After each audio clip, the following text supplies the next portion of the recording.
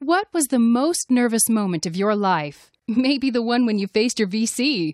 What if pitching your startup is not as complex as you think?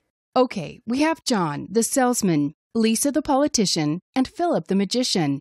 Oops, sorry, we brought in Philip while he was performing his famous invisible trick.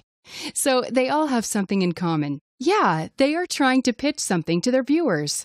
So pitching is all about gathering attention and creating an impression. Pitching your startup means attracting a VC to invest in your startup. Imagine yourself to be a professional with a magician hat and a wand. Yes, you are going to perform your greatest trick in front of your VC. But don't start by saying you have the greatest startup idea. Your VC might have heard this a lot of times. Explain the problem and address your startup as the solution rather than directly pitching your product. You need to have the calmness and the composure of a magician. Provide your VC with some precise details rather than rough ones.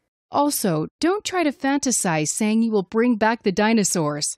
Present a detailed statistic showing how much you are prepared for everything. Give a glimpse of your previous experiences and the mistakes from which you have learned. Keep your final act simple and don't drag it. Use some animated videos to project your startup. The curtains are up and there you go. Be the magician and stun your VC.